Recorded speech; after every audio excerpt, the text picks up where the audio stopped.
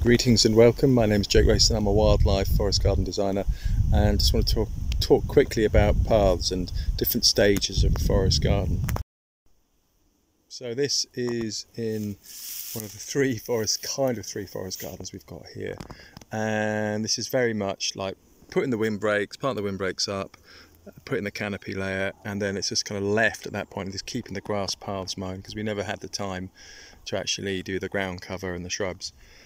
But it's actually a very good way of, stretching out the development of a forest garden. You don't have to do it all at the same time. So this is the main grass path that's just mown every few weeks, and then there are side paths as well.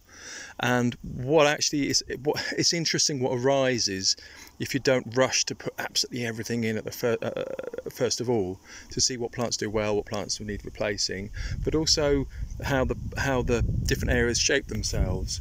So for example here, I really would put a dead hedge on that from scratch if I was to do it again. Might even put one there later anyway. But here you've got a path, and this is a fox path that is formed. You can see from the way that it's got a track down the middle, or foxes or badgers. And well, there's a massive pile of fox poo up the top there, so it might well be foxes, it might be both.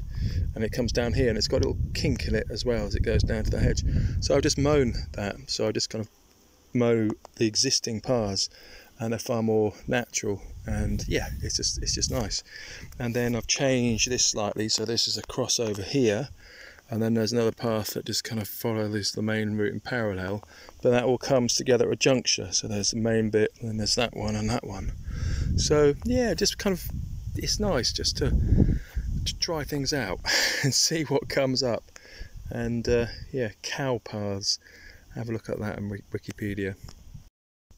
So there we go, thanks for watching, see you again soon, cheers, bye.